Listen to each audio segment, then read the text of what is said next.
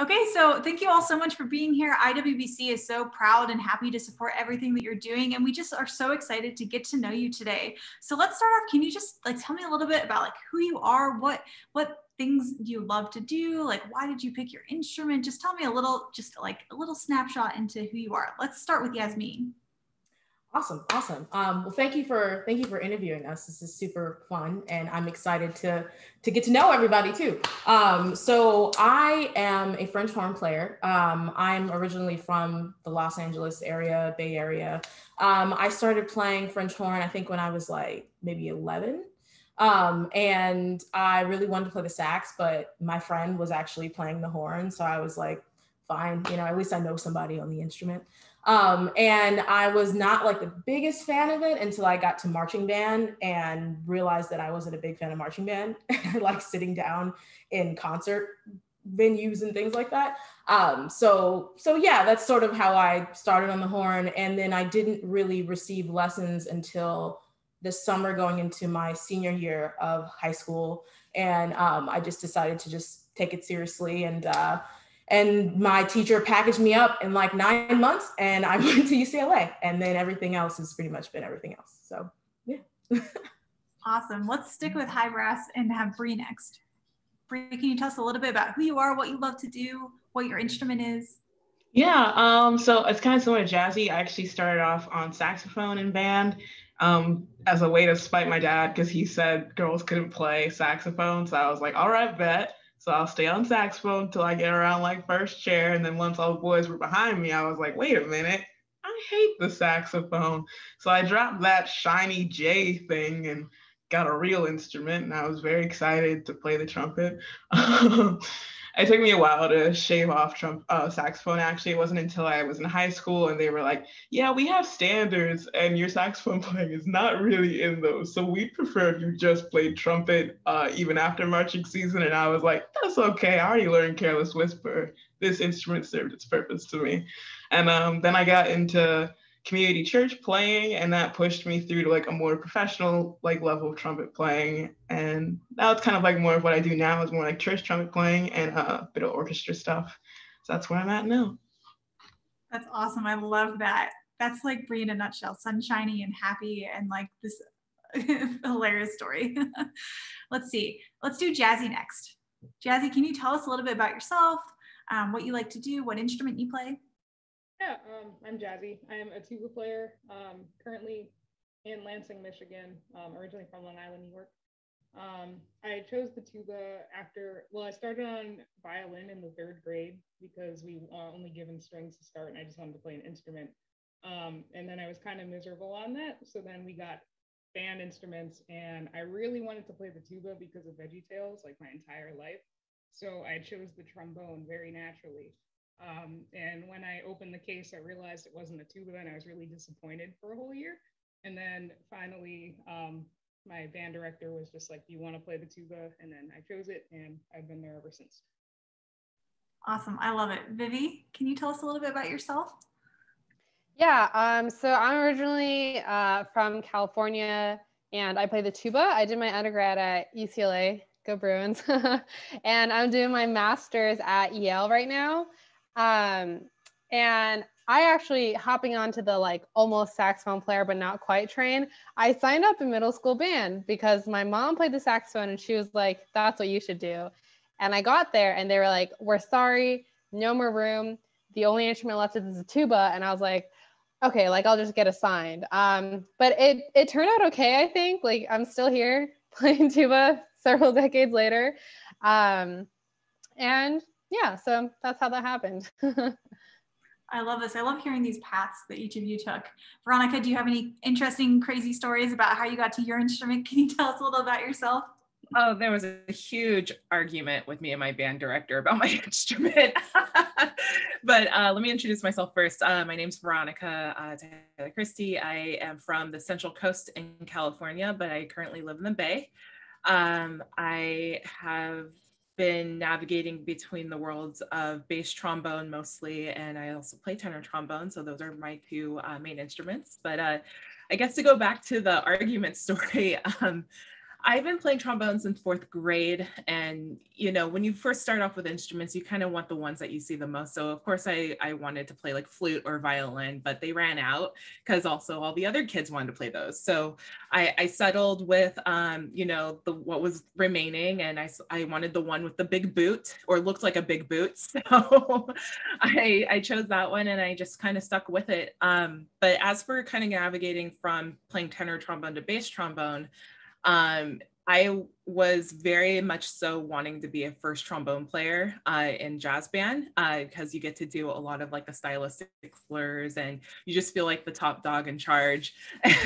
and my teacher at the time, he was like, we already have a lot of first trombone stylistic players, like we need a bass trombone player. And so of course I got a little like scrunched about it, because it's 4th bone, and 4th means not first. And so I just wanted to be the winner, even though I thought that was like being the winner, but really playing bass trombone is the winner, because you get to play all the nice edgy, like hardcore lines, and get to line up with whether it's a tuba or a bass player, and you get to add the meat to the section. So that's kind of how I kind of settled into that, because I felt kind of like, you know, I can't curse on here. So I just wanted to feel like really powerful as a player. So I stuck with the bass trombone from high school to college to now. I love all of these paths. It's so interesting getting to know all of you and seeing how you came to your instrument. And I think what's even more interesting is how you all came together into this collective, this ensemble, this virtual thing, right? That you haven't even all of you met in person yet, but it's so important and groundbreaking. Can you tell us a little bit about like, how did CBC start? Just talk to us. I mean, we know it because we're in it, but let's tell everyone else, like, what is the importance of this group? What is the significance? Why does everyone need to follow every single thing you're doing every day? The Chromatic Brass Collective, founded by Black women, is an organization for brass musicians that celebrates, performs, mentors, and educates in an effort to increase the visibility of racially and ethnically underrepresented women and gender non-conforming people throughout the brass world. So we started this group after meeting at a discussion that talked about the struggles of being an underrepresented woman, and usually a Black woman, in classical music. And what happened was we all sort of were put into the situation where we were put together. And I think sort of the natural progression was to make a group that sort of addressed a lot of the concerns that we had said in the discussion, because it's one thing to talk about the issues, it's another thing to actually do something about it and build something to actually help the problem.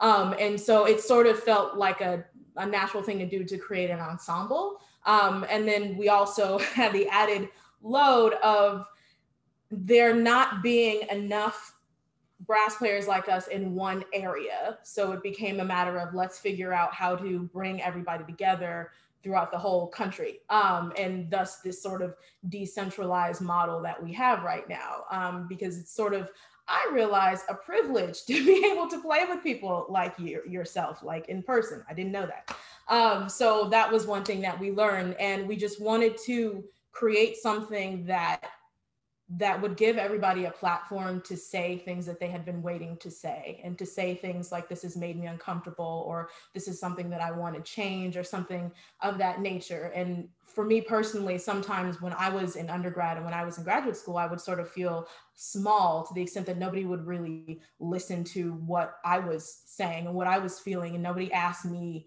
Yasmin, how are you doing with this primarily white institution both times? And I think one thing that we really, really want to drive home is creating sort of a platform for people to not feel like it's on them specifically to say, this is a problem, this is a thing that needs to get better. It's on all of us, and sort of more of a unionized kind of model. So, yeah.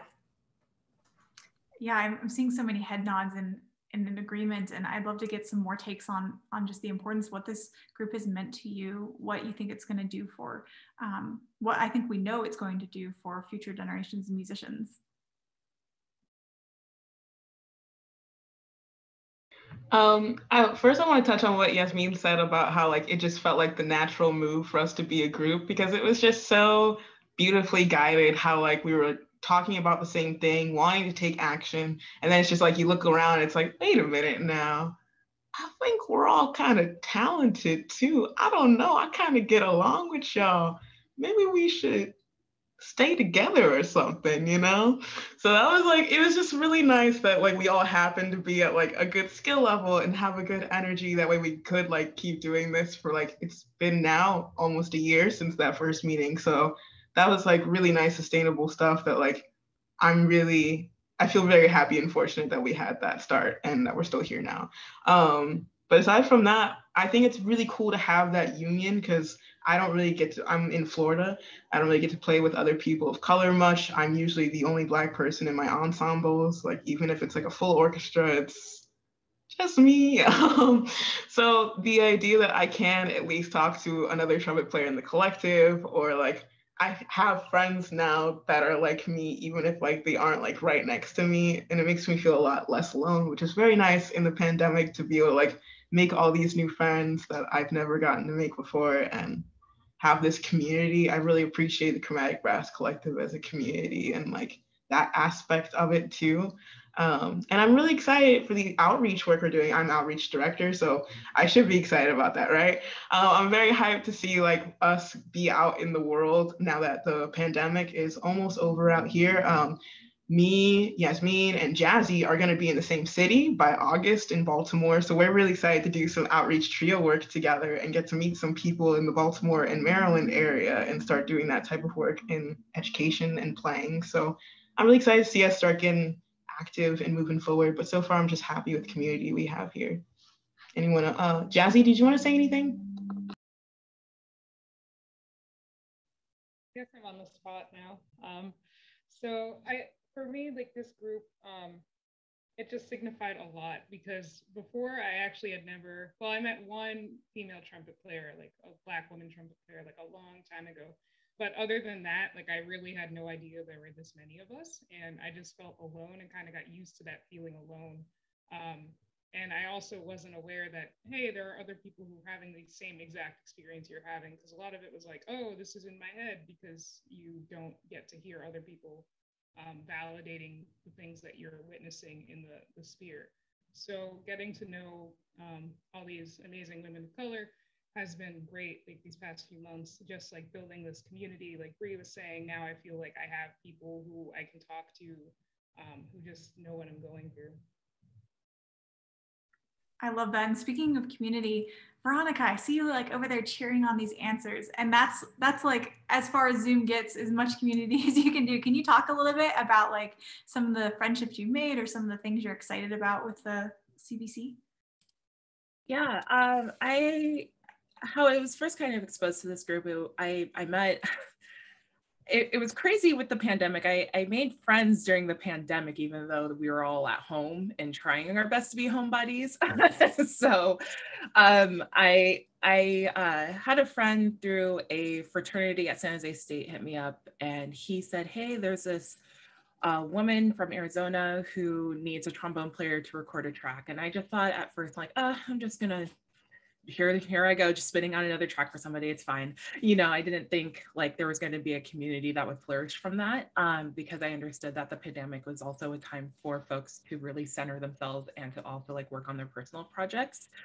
And so when I met with Aaliyah Danielle Qualls, who is the VP of programming with the collective, she's obviously another Black woman. And I squinted because I'm like, wait, there's not a lot of Black women who play French horn. And I'm just like, who is she? And so I tried to get to know her a little bit, but I also didn't want to like push boundaries. So I just told her like, anytime you need me to record a track, please let me know. I just thought it was great to have like somebody without like, you know, pointing out the obvious that I'm Black, she's Black. Like I didn't want to be all like, just because we're Black, we should be friends. But I just thought like, oh, this is a great person to be connected with. So after doing a few projects with her, she actually was like, hey, there is a collective starting up with a lot of Black and POC and LGBTQ plus folks that want to just get together and just kind of, you know, create a community. And I went, count me in, just put me in the chat. I don't know what's going on. I have zero clue what's going on. Just put me in, because relating to the stories of, you know, kind of what Bree was talking about, and also Jazzy, that in college, when I was playing bass trombone, was the first time I've ever felt, I guess, alone. I mean, not only that I'm Black, but anybody who was Black within the music department, they didn't seem to last long. And so I would see them for a couple semesters and they would disappear, or, you know, they were like a person who was just kind of seeing what the department was like, and then they would disappear. And even though I tried to like reach out and like, you know, build some sort of community, it just didn't feel like that there was enough want. And, you know, everybody comes from different backgrounds. So it was either A, like they couldn't pay for school, or B, like they just had something going on, or C, like they weren't getting along with their instructors. And so every time I felt alone. And then anytime I would bring up any issues that were like going on in the world, there was a little bit of erasure and invalidated. Oh my gosh, I can't talk. I was invalidated for it. And so I just thought like, okay, maybe I'm the one that's crazy and not maybe I'm getting too emotional about it. So I just didn't have anybody I could relate to with those things when it came to school. So fast forwarding to now, you know, seeing the collective and meeting Yasmin and meeting, you know, Jazzy and Bree and Vivi, don't worry, I'll shout you out in just a second. But like seeing other Black women, especially for me, was like something that I felt like, oh my gosh, am I able to be myself with this group? And can I actually like poke in and be like my authentic self? Because yeah, I was Black, but I also play video games a lot, and I also listen to alternative rock music on the side, and sometimes like, you know, with the culture clash of like, you know, R&B and hip hop, like I may not aligned up. So yeah, I'm ranting a little bit and I'll close myself up, but like the moment I was able to kind of express myself, I felt a sense of like embrace from this group, especially with the first couple of meetings, and then we all got to know each other by telling our stories and expressing the struggles and challenges that we faced in school. And I just felt finally like, wow, I'm not alone. I'm not crazy. I'm also glad to see that there is other Black players that are really passionate about staying with the art, because we've been with it so long. Like we all started in elementary school or middle school with this. So it would be really awful if we just stopped just because of the things that society had like pressured us to feel like we weren't in the right path. And so I'm just really glad to be here, and you know, just be here to like have a sense of belonging and be myself and make people laugh and not feel like what I'm saying is wrong. So I guess that's from a community aspect. I'm really glad that we're able to grow together like that.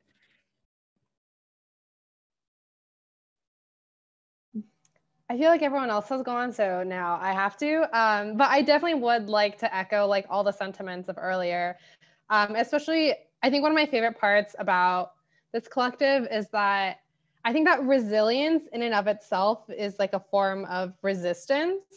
And for all of us, like being women of color, existing in predominantly white institutions, being classical musicians, like we have a lot of resilience, right? Resilience. We've made it this far, and that like being here, being able to like claim your own successes is a really strong form of, you know, standing up against the system, but also it is exhausting. And I think that having this coalition makes it not only easier on like myself to be able to validate my own feelings and experiences, but I think it helps everyone, right? And I mean, I know for me personally, because I go to a conservatory style school, like I'm the only non-white person in the entire brass department next year. And that's like a very heavy toll for a person to take on top of all the other things that we have to achieve as musicians, especially with classical music. It's so, not like, I mean, it is strenuous, but things are so harsh, you know, like there's just so many cutoffs. There's really picky conductors that will call you out just because of how you look. And that kind of stress, has always taken a really big toll on me throughout my undergrad and now into grad school. But being able to hear that other people experience the same things is really powerful and has definitely helped me to stay motivated, especially through the pandemic when it's really hard to connect with others. You know, being able to find this shared experience has been a really, really powerful thing for me personally. Thank you, all of you, for these just really open and honest answers. So we recently celebrated Juneteenth, which is fantastic. And in the spirit of education, I want to just say, like, please feel free to not answer if you're not comfortable. But, you know, in the idea of just doing what we can to educate people and promote allyship, and just making sure that we are educating society and coming together. Is there anything that you want people to know? That can be other women of color, that could be maybe more specifically people who are not of color, people who maybe just don't get it yet and are trying to, or just some like general advice or things that you really wish people would stop saying, you'd stop hearing, you want some more understanding. I feel like this is really a space where we can be open and honest and do what we can to help lift each other up. And just there's a lot going on in the world right now. There's a lot of attempts to dismiss education and to sort of, you know, wash away history in a very particular way. And we won't go down that path, but I think that when we have spaces like this, it can be really impactful to speak up in ways. So if any of you have anything you'd like to say or advice you'd like to give for people, you know, looking to be allies and move forward in this, you know, striving for equity and diversity, inclusion, and all those buzzwords we hear, but they really mean something, they're important. And so I wonder if any of you are comfortable talking a little bit about that. Thanks, Veronica. Some advice that I would love for educators who are doing their best to accommodate students and really promote intersectionality with their sections, with their ensembles, is that, you know, do your best to explore past your biases. It's especially with I have worked with a number of new educators, old educators who are like, how do I help, you know, my Mexican students, or how do I help my Black students? How do I help my Asian students, especially my Asian women who are, you know, they seem shy and not able to like speak out loud, but like, you know, how do I reach out? And so I always, my advice is always just kind of explore past your biases, and that trust that when your students are working, or when you have a colleague who's working, that they're actually actively thinking about the art, they're actively thinking about ways to improve. And sometimes what I've discovered is that not a lot of educators realize that sometimes they read the face, they misinterpret facial expressions, they misinterpret, you know, like silence as a complacency. And so I always try to like encourage them to think past that, because I know that's happened a lot, and with like, you know, friends, myself, and etc. So that's one thing I always like to say, is just try your best to explore past biases, and also listen, like listen and, you know, listen and making sure that you're really hearing what they're trying to say and not assume that it's something else. So yeah. Yasmin. Okay, sorry, it is like seriously storming out there, so that's what it is. But so if you hear rain, that's where it's coming from. It's me. I think that more than anything, I would like for people to just look at how things look. I think that's the thing that or irritates me the most, is it'll be like a Black History Month concert and there'll be no Black people on the cover, or it'll be a brass anything and it'll just be only white men on the cover. And it's just one of those things where I'm like, all you have to do is ask yourself that added question of, how does this look to every person that I'm trying to send this out to? Because there's just a lot of times where I'll see, you know, oh, we have this premiere for this piece that's written by a Black woman, but they didn't contract any Black women to actually do it. Or we have a Black Lives Matter post and it's like the blank symphony and it's like all the members of the orchestra, but I'm like, yeah, diversity, but like there's no people of color in there. So I think really like take that extra step, read the roster. Don't just like trust that it's your friend and, you know, I know that it's going to be great. Contracting people by way of friendship and by way of who you know is a very quick gateway into perpetuating racism, because if you are white and you only talk to white people, those are going to be the people that you contract to do the job. So I would just ask myself at every single iota, hey, I took a whole picture of my horn studio. There's only one, you know, there's only one person of color, there's only one minority, or whatever that means to you in this picture. And because I think that some of it puts the work on our shoulders to fix an issue that's perpetuated not by us. So I think some of the work that needs to be done on the other end is just literally looking at this image and saying, okay, this is a problem. I need to do something about it. And putting your money and your time where your mouth is, because a lot of people say pro diversity and pro all this kind of stuff. But when we're faced with a student whose horn is not that great, we lose patience. When we're faced with a student who doesn't have the money or the time or the energy to apply to a festival because they're really expensive, we lose patience and they don't take it seriously. They don't take it seriously as somebody that has the money to do that. So, you know, all these kinds of things, but really like Veronica said, listening and really asking yourself, like, what does this picture look like? And what does this picture say who this is for? If just judging by the lineup, would a person that is Black think that this is for them? And if the answer is no, then you need to fix that problem. That's pretty much, and whatever finances or time that you need to put into doing that, then you need to do that. Or maybe let's stop talking about diversity, because it's a lot of action or words, not a lot of action. So that's my piece on that.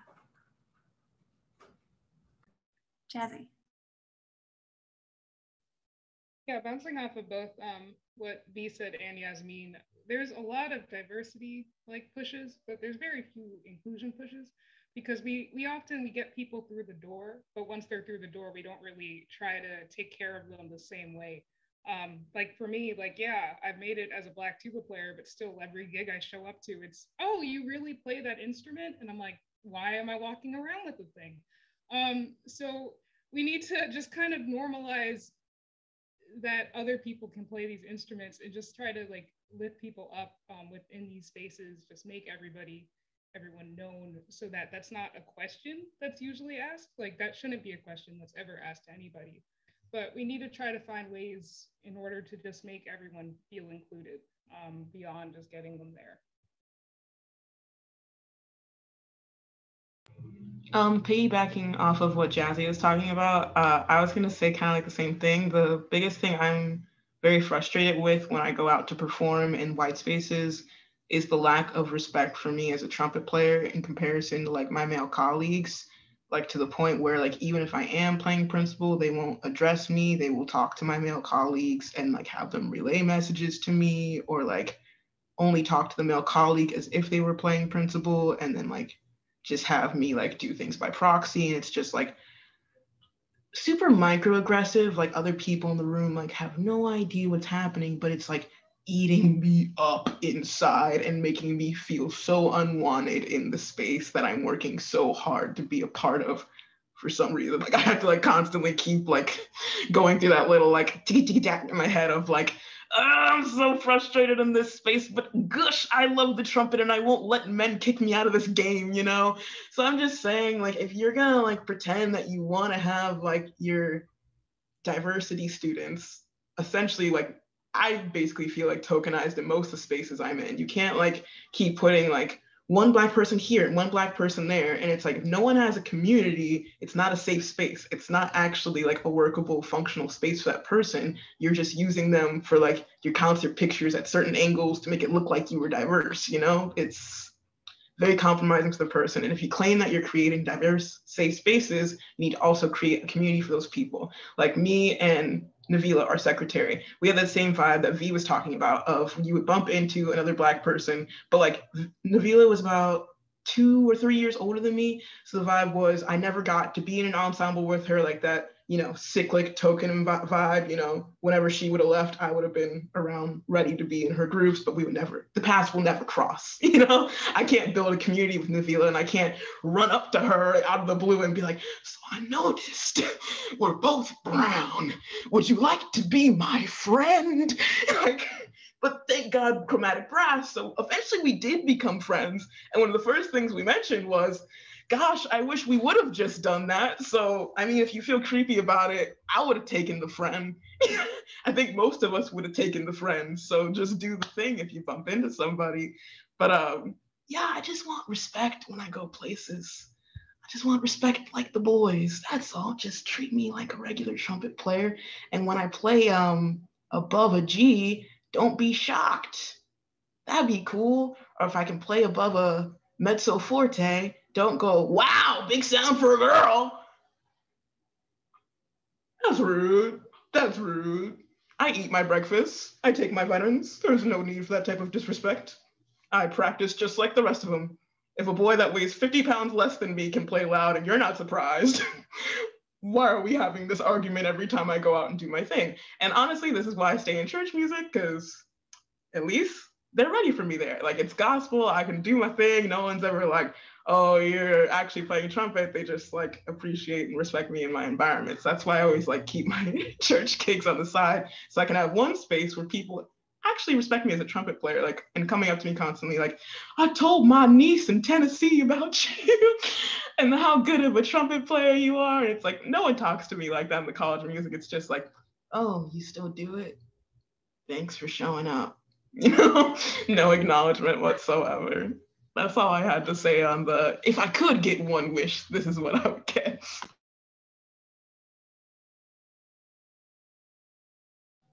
I also, sorry, Brie, that was so funny. I was laughing the whole time.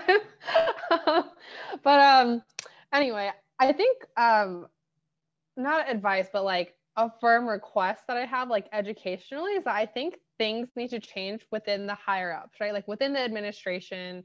I think one of the worst experiences that I have had is when the conductor is the one to call you out for, you know, being a woman of color, blah, blah, like in front of the whole orchestra. I mean, it's mortifying. And like when that happens, the problem obviously lies in kind of that mindset, but also that it's coming from a person in a position of power, right? And that's very belittling. And that's the kind of thing that happens where I've gotten called out before, like not called out like, oh, you know, this is, you're sounding bad or whatever, but like they'll point out something about me and that makes me on edge for the rest of the rehearsal. I can't play as well because I'm nervous. And having people in power being able to offer more solidarity is really, really important, because obviously all the things we've talked about, I think, at least in my experience, I see progress within students, right? With people our age, I see people trying to become allies, and I see that, and there's a lot of work to do. But the worst is, at least in my experiences, with people in administration, right? Like, Yasmin, I know you have experienced this, but every institution I've walked through, they plaster my picture like on the wall, you know, they try to use me for branding, for media. They're like, look at this little girl. She plays the tuba. She looks so foreign and exotic. Let's snap a picture. Let's put it in the front of the building. Let's blow it up to life size. And I'm like, okay, nobody asked me if you could do that.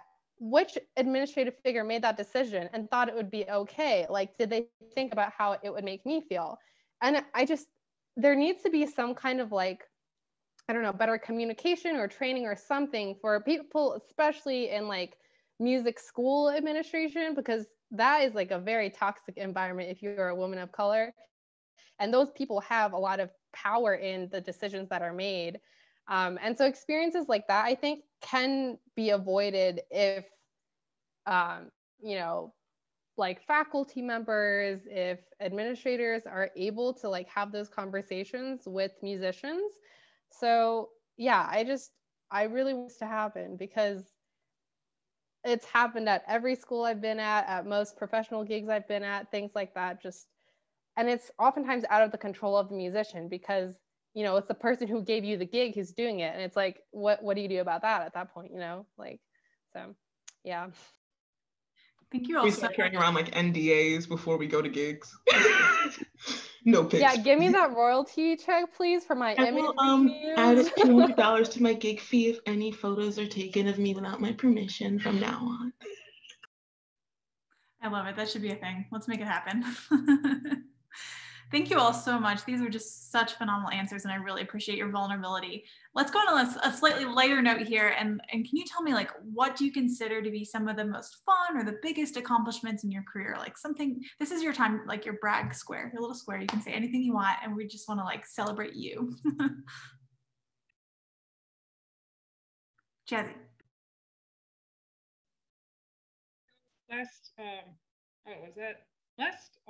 Late last August, I launched a project called Revolution, the Next Generation of Tuba Music, which is an EP that I commissioned 3 Black composers to write 3 pieces in Black music styles. for solo tuba and whatever sort of like music they wanted to do. And right now that's coming to fruition. I'm in the process of starting to record some of the pieces live at the end of the summer, and I'm doing little demos of them with like electronic backing tracks like right now. But that project was definitely like a highlight because I just want younger students of color to know that they can be represented. They can see their music represented because not everybody listens to classical music. I mean, we've been barred because of classical music. So I just want to increase representation with this project and think it can.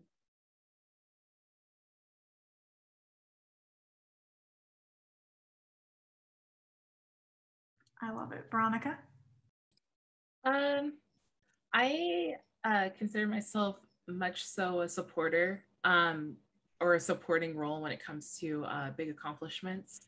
So one of the big bands that I'm in called 7th Street Big Band, I was a composer and I also play bass trombone with them, and we released an album about three years ago called Off Cinderella Lane, where we just, add in a bunch of funk, jazz, things that are just kind of authentic with, the writers from San Jose. And so I thought that was like a really cool thing because it's not every day that I get to collaborate on a big band album.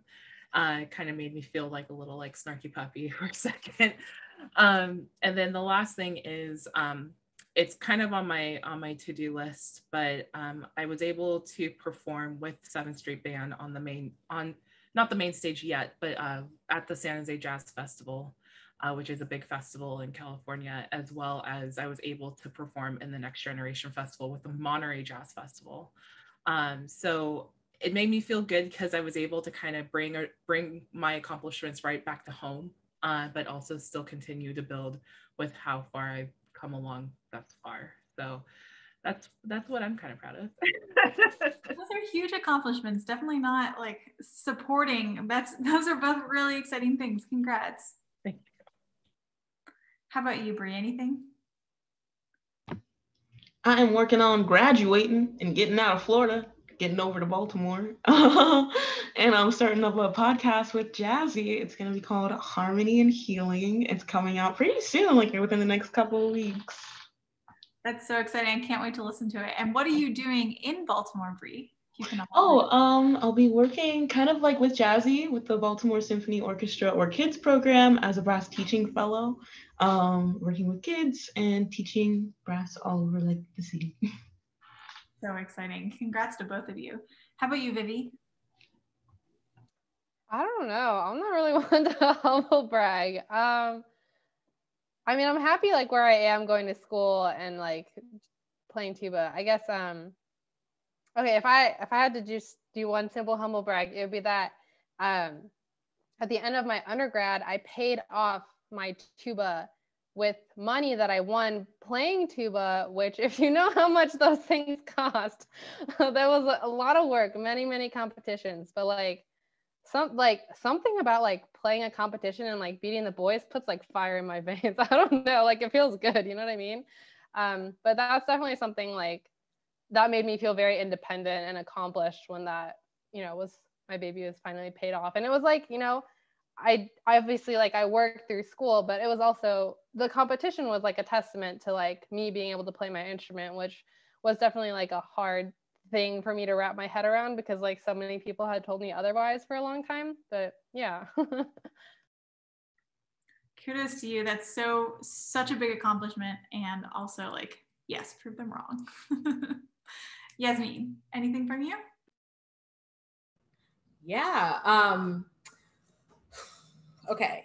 So I think my biggest accomplishment as far as like something to put on a resume that's like, marketable was I think doing the 57th, 49th? I don't know. There's too many numbers these days.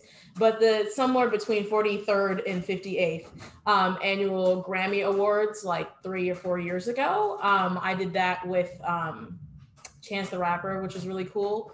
It was a cool experience to just like be in the Staples Center and down there and like, oh my God, it's Nick Jonas. He's shorter in person. You know what I mean? So that was, he's really short. So that was cool. Sorry, Nick. But I think I think more immediately, definitely just teaching and just getting to know some of these really awesome kids in Baltimore. There's a lot of really beautiful people out here and a lot of people that I feel like get discounted and counted out, especially children. So really just working with that community has been really, really rewarding, and them really welcoming me, because it's not a community that they will welcome you to unless you want to be there, you know? So that, and then I guess the last thing would be, you know, this, the collective. I think that is like just the proudest thing ever. Just cause I mean, this is amazing, and just building this thing that I would have really loved at like, you know, 14, 15, and having, you know, the International Horn Symposium coming up this year, and, you know, going from being a volunteer 6 years ago to now being like a sponsored exhibitor, which is like a huge deal for me personally, and to play for all of my teachers, which is great. So yeah. Definitely a huge deal. Congratulations. So you did some name dropping there, and in all of what you're doing, we hear a lot of collaboration. So I was wondering, what musicians, regardless of instrument, would you want to collaborate with CBC if you could choose anyone? Beyonce. If she wants to redo that whole homecoming thing, come back another time, I'm available. We're out here. Okay, that's all. I see a lot of nods. Is this just universal votes for Beyonce? Yes. Yeah, we are a Hive affiliated ensemble. It's unofficial, but she knows. I love it. I think also I'd like to collaborate with I'd like to collaborate with like Michael Abels, the guy that writes the music for that wrote the music for us. I think he writes really awesome music. I'd also like to collaborate with, well, we're doing some of this with Marie Douglas, who is a composer, and Valerie Coleman. That's another person I'd really love to collaborate with and like write a piece for us. Yeah. I love it. So obviously we've got Beyonce, but aside from Beyonce, are there any women of color that have inspired you growing up? They can be musicians, non-musicians.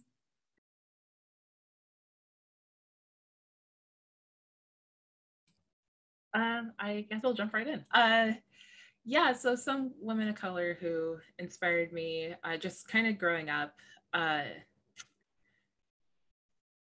When I saw Esperanza Spalding live, and that was life-changing. Just hearing how silky her voice is, and just like how well she was able to sing and play bass at the same time. Now, singing and playing trombone's a whole different thing. I mean, you could do the multiphonic thing, whatever.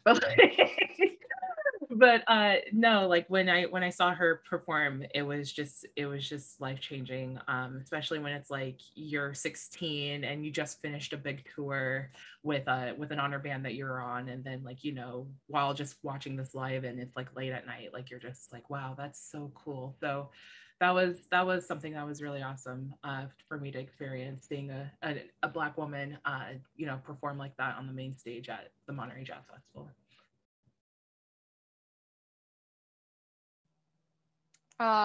Obviously my mom. Can't forget the moms. And I think also, so I have a pretty extensive background in ethnic studies. That's what I got my minor in. So I have a lot of role models that are activists of the past. So like Angela Davis is a really big one in both like her thought and also her action. And Yuri Kochiyama is also a really important figure for me in terms of like her activism. She was a Japanese American activist who worked with the Black Panther Party and Malcolm X, and she was very, very prominent in the civil rights movement. I think those like very strong women of history who like stood up for civil rights and like fought against a very, very oppressive system in their time, like that's something that I like hold on to very dearly, because like they paved the road for us, you know, like wouldn't be here if it wasn't for them.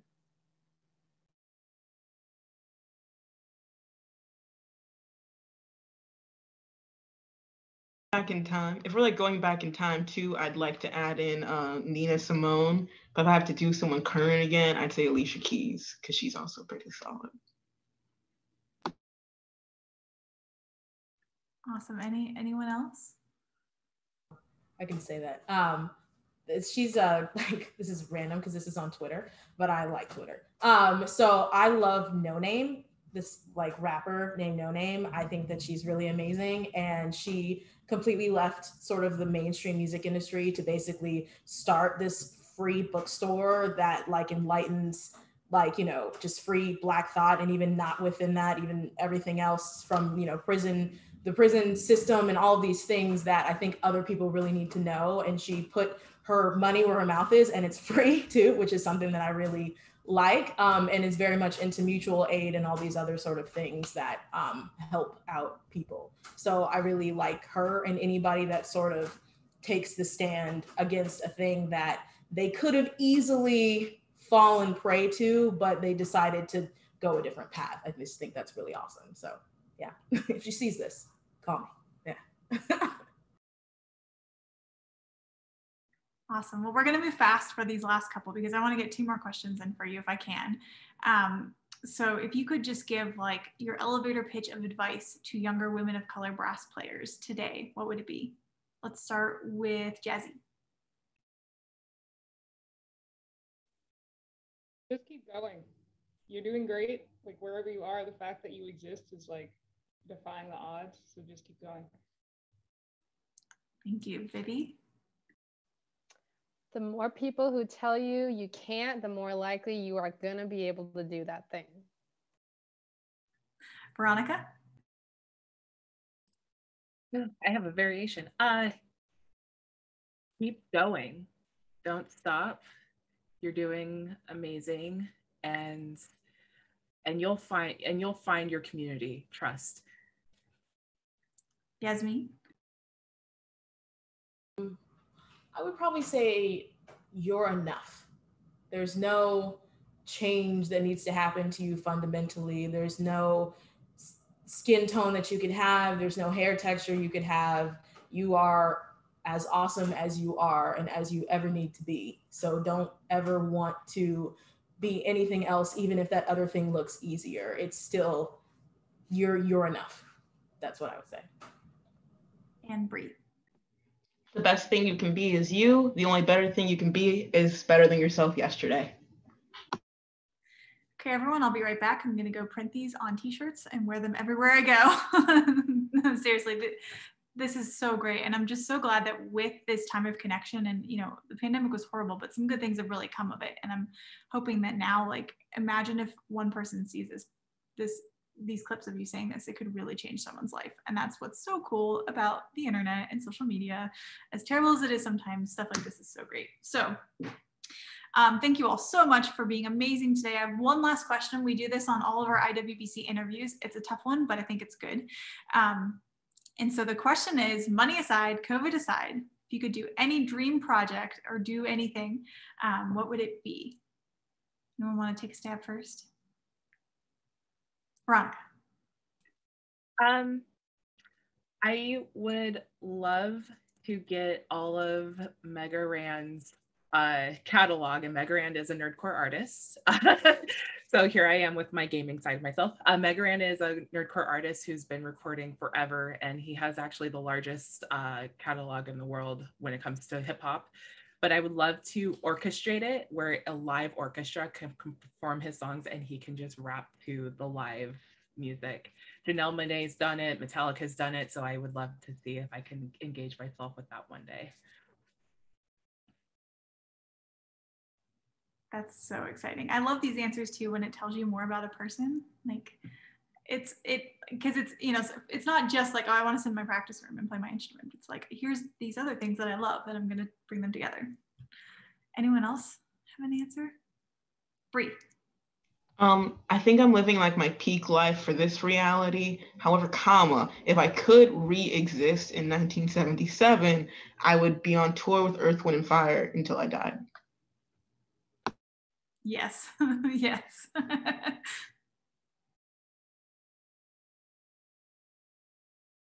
Yasmin. I think I have 2. I have one that's just me personally. I would love for I think Brie already said it, but for Beyonce to either redo Homecoming or update it, I don't really know. There needs to be French horns. I know why she left out mellophones. I mean, I know why, but so yeah, I would want that sort of to go on tour and for our collective to be on that. That would be really awesome to me. And then the second thing is I would love for this to eventually become like a symposium or some kind of camp, some kind of meeting where everybody can kind of all come together once a year and sort of like talk to each other and play together and make recordings. So yeah, 2 things.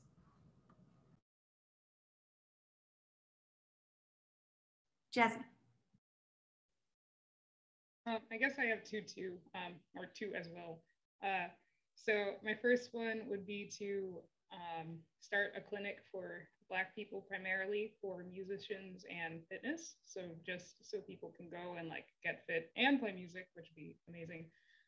And then my second one is to just actually be able to do outreach concerts and stuff like that as a lucrative career without having to be a professor. And Vivi. This is a hard question. I think it would be cool to like just go to other people's concerts. Is that like a good way to answer? I don't know. And I mean, there's so many artists that I would want to play with. I don't know how to narrow it down. But I think it would be really awesome to like do any kind of like video game stuff. Like Veronica, I also like gaming. So yeah, like I think they're called like the 8-bit big band or something like that. Yes, like if I could like solo in front of them, I could do it. That'd be pretty sick. So yeah. I love it. These are all such great answers, and it's been so fun getting to know you all a little bit better today. Thank you so much for your time. Thank you for the amazing work that you're doing in the brass community, because it's really making a difference already. And I'm just so excited to see where this group goes and all of you individually. So we'll be sure to plug all of your socials and emails and websites and all that kind of good stuff so everyone can keep track of what you're doing. And we're so excited for what's coming next with CBC. So thank you all so much. Hi, my name is Teresa May. I am a co-founder and treasurer of the Chromatic Brass Collective. This collective is a community of women and non-binary brass musicians who are racially and ethnically underrepresented, who also happen to have the same goals. We are striving for progress, community, and visibility. In the brass world, there is a need to increase representation and inclusion of diverse players. There is a need for opportunities to showcase underrepresented composers. There is a need for new material in the brass community that mirrors the world we live in. There is a need for an ensemble that blurs genre boundaries while celebrating historically underrepresented women and non-binary people. There is a need for the chromatic brass. With the help of your donation, we will be able to fulfill our first-year goals towards progress, inclusion, community, and visibility. We understand that progress takes a village, and we thank you so much for being a part of our village. There is no dollar amount too small, and we thank you for your financial contributions towards progress.